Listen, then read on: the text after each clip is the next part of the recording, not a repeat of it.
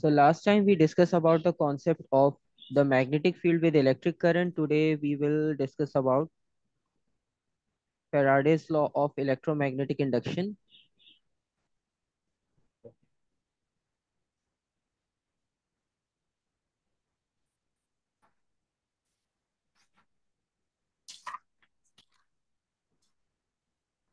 Okay, basically, if you remember, we discussed that there will be a concept of an induced EMF, right? And we discussed about Yes. that induced EMF concept. But there is not a formula or there was not an equation that help us to identify the exact value of induced EMF, right? That how to find Yes. out the value of induced EMF. We discuss about Lenz law, and Lenz law Yes. explains the direction of the north pole, south pole, the magnetic field, the electric current, but still we are not able to identify the exact value of induced EMF. So to find out that value of induced EMF, we have to discuss about Faraday's law, and Faraday's law gives you the concept of the magnitude of induced EMF. And if you remember the concept, so in the concept we discuss, yes. So in this concept, we discussed that if we move wire through the magnetic field, if we move magnet through the wire or the coil, so that will induce an EMF, right? Yes. So that is the concept. Then how to find out the exact value of the induced EMF or what are the factors on which it depends? So let's suppose if we discuss that concept.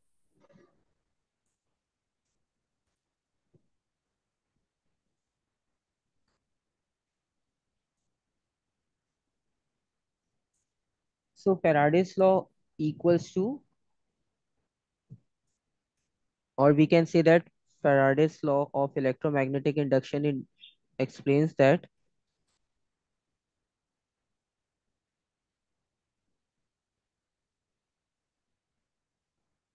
an induced EMF,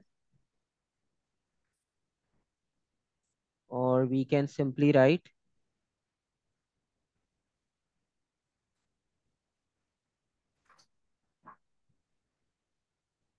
EMF induced in the conductor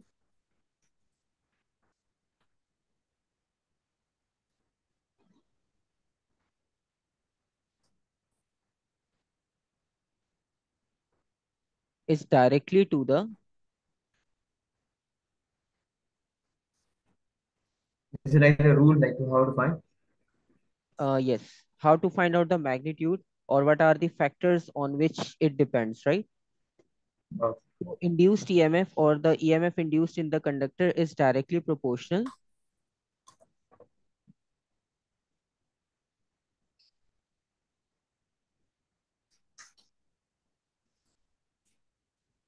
to the rate of change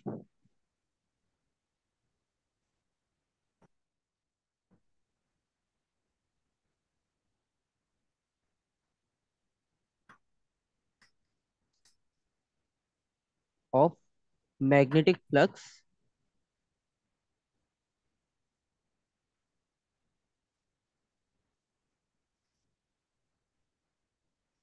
linkage.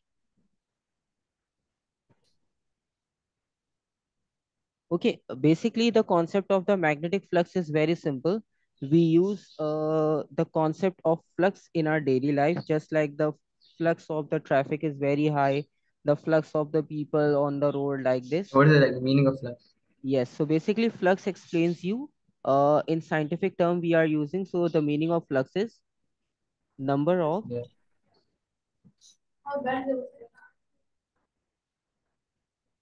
magnetic field lines Okay.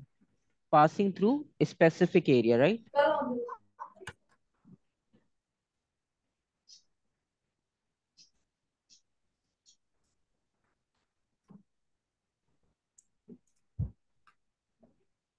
Right, so let's suppose if you Yeah. consider any specific area and number of lines are passing through that, so when number of lines increased over there, when number of lines decreased over there, so your induced EMF or EMF the value of the induced EMF will decrease or increase according to the number of lines. Okay. Yeah.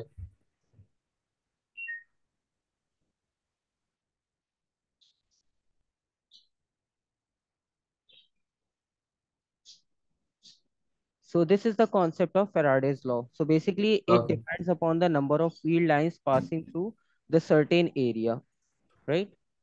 Yeah.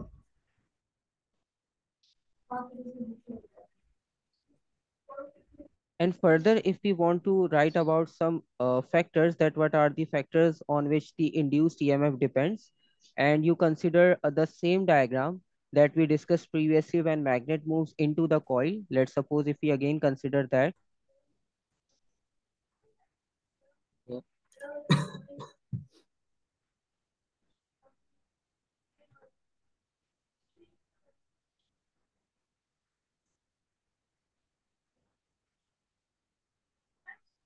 So if we consider a coil and that coil is connected with an ammeter,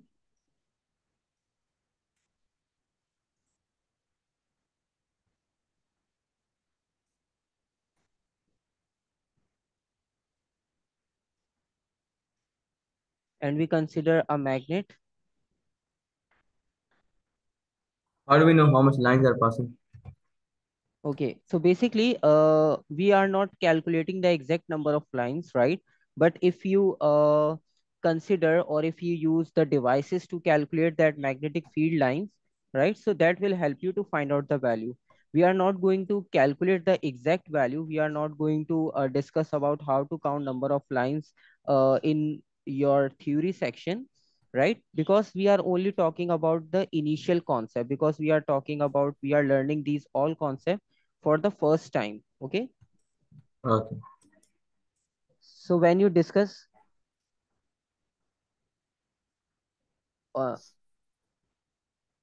you discuss these concepts on advanced level, so that will help you to identify the exact value with the help of different devices, with the help of different instruments, right? Yeah. So this is the concept.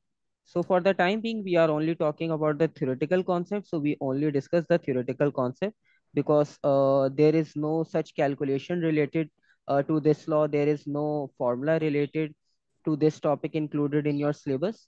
So that's why, Okay. right? So there is a magnet we are using. So when we try to move this magnet into the coil or out of the coil, so there are two possibilities. Either we move the coil or either we take this away from the coil. Okay. And definitely there Okay. will be magnetic field lines coming out from it like this. So basically you can see that there are three number of field lines. Just for the reference, we drawn three field lines coming into the coil, right? And you can see it Yeah. only Yeah. covers 2.5 coil, right? And the half Yeah. of the coil is completely empty without the reference of magnetic field. Okay. So Okay. basically, when you move a magnet into the coil, so definitely your magnetic field lines into the coil will automatically increase, right? And when you take magnet away from the coil, so your field lines into the coil will automatically decrease, right? Yes. So this is the concept, and by this reference, you can understand the thing that how Faraday's law help us to find out the value of induced EMF. Okay. Basically, what we know, Okay. we just calculate the magnetic field lines in the given time, right? Because rate of change of means there is also a quantity of time included over there. So we just record the reading for, let's suppose, 1 minute and then divide by 60. So you will get the change of magnetic field lines in 1 second. Okay. Just like the other experiment Okay. we perform for half an hour or 10 minutes, 20 minutes, or just like the oscillations we count and then divide by number of oscillations. So you will get the value of 1 unit quantity. So same goes with the Faraday's law. Okay. Okay. And one more thing that is important. And if you want to further explain this magnetic flux linkage, so we can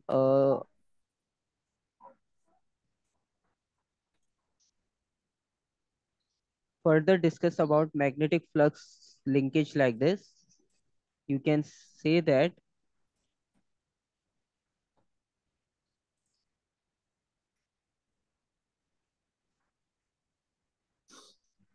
it can be understood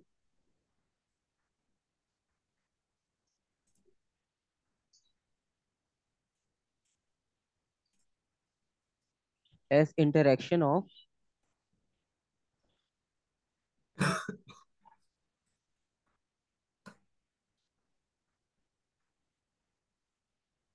magnetic field lines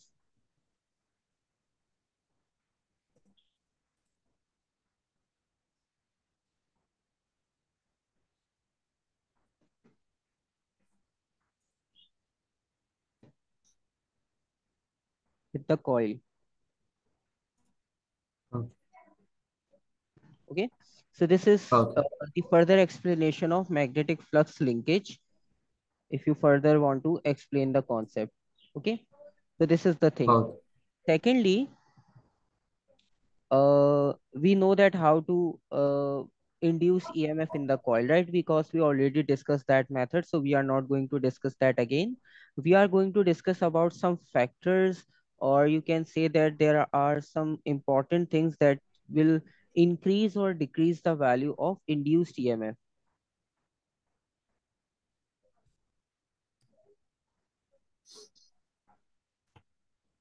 So basically, if we talk about some factors, so let's suppose we are going to talk about how to increase the induced EMF in the circuit, or how to decrease the induced EMF in the circuit, or what are the other factors that will change or that will make the change in induced EMF. Any idea or any factor that comes in your mind related to the induced EMF? Like the way the temperature or the Anything, because a diagram is in front of you and you know the process how to induce EMF in the circuit. So by using all that concept, can you identify any factor that helps you to increase the value of induced EMF, or that will affect the value of induced EMF in simple words?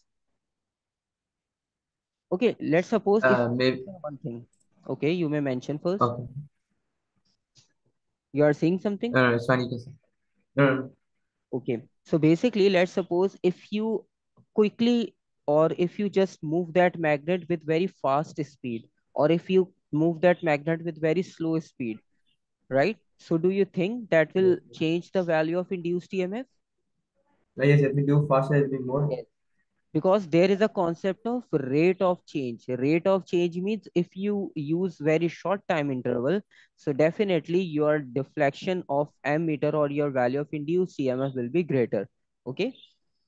So the first factor that we Uh, observe from the diagram is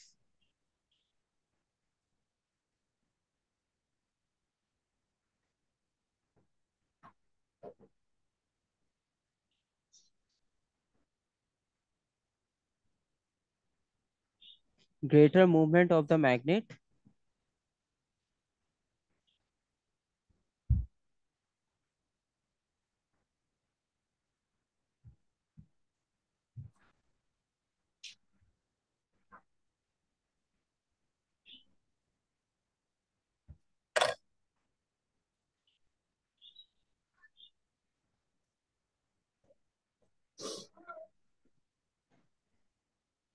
So it means speed of the magnet is directly proportional to the induced EMF, okay. right? And Yes, yes. any other factor? Now you have a reference factor so that, Maybe hmm, like about how much is coil. yes, very good. So the second factor is it also depends upon the number of turns in the coil, right? Because if coil Yes. is very short, so definitely it will not generate Greater value of induced EMF. Yes.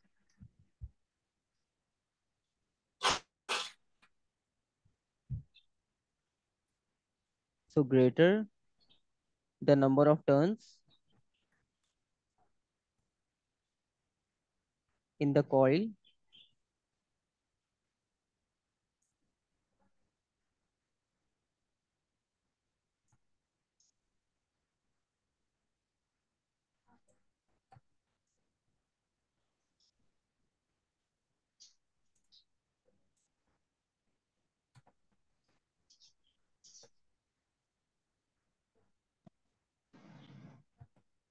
of an induced EMF.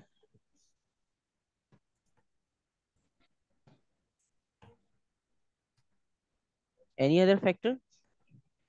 Um, no, that's it. Okay. And let's suppose if we use a strong magnet, so is there any possibility of change? Well, the more stronger, the more amount. Yes. So using, The stronger man. yes,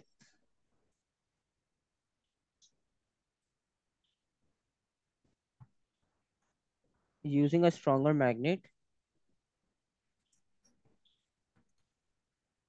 will increase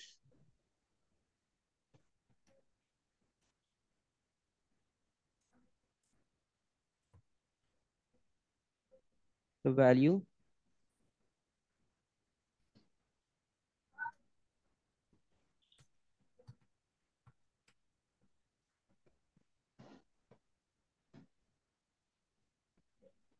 of an induced EMF. And there is one more thing that will change, that will make the change in an EMF. So can you identify that point also? What happen if we Like reverse the direction, or if we reverse the pole? also, if the reverse will be slow. Basically, if you reverse the direction, so definitely the direction of EMF will also reverse, right? Yes. So that will not increase or decrease, that actually reverse the direction only, right? Also, it doesn't affect this thing. Yes. It will not affect on the magnitude, it will affect the direction.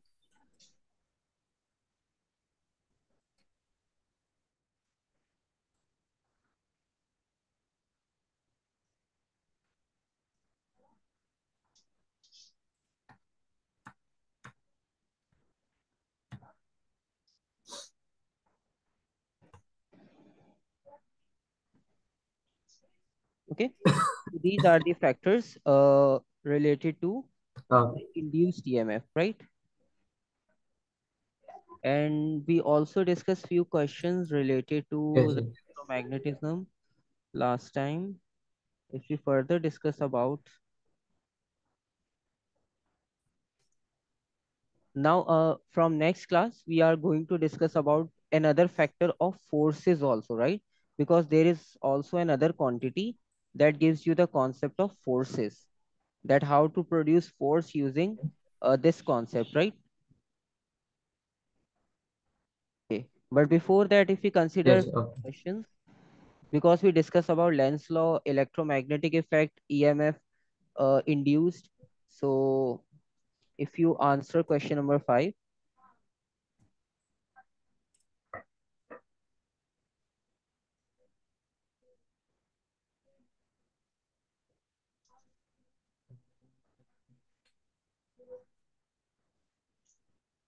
The number C. okay, increasing the speed at which the magnet enters the coil increases the induced voltage. Or okay, and other options involve left hand side coil become a, in order to demonstrate There's two electromagnet. answers for As the magnet is taken out of the coil, the left hand of the coil becomes a north pole. No, that's not possible. As the magnet is moving, that is not also possible. Yes, so C is the right option, right? It actually related to yeah. the increase in speed with increase in induced EMF.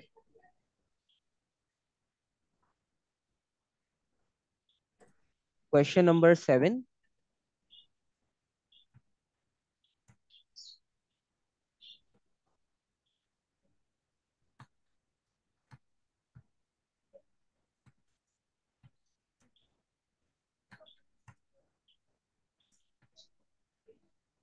So any idea how to answer this question? Um, So basically P and Q represents two parallel straight wires. Basically this is the topic that we discussed yesterday. yeah, And P and Q exerts a force on each other. So which arrow shows the force on Q? the A, Basically, what is the direction of electric current? Can you identify? like it's going towards it. So Okay. So basically, current is moving into the page, right? yes, so A, Into the paper, into the paper, right? yeah,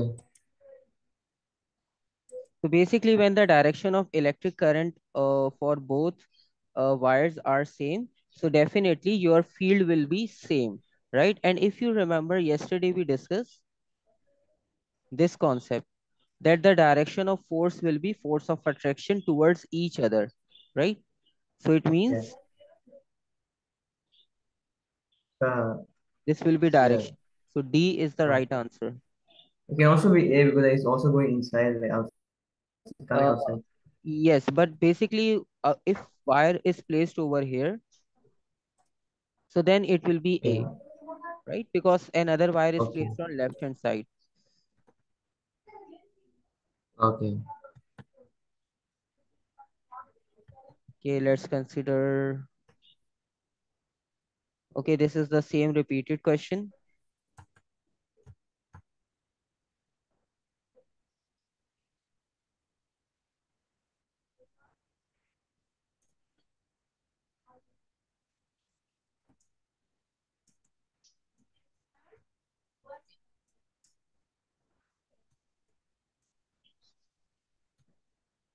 Question 24.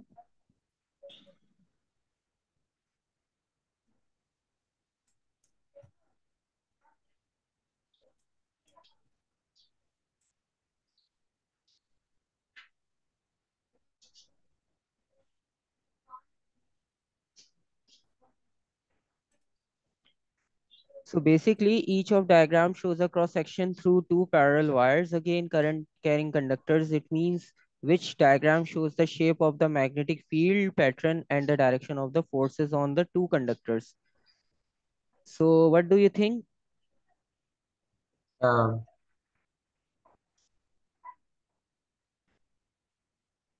it'll be this C.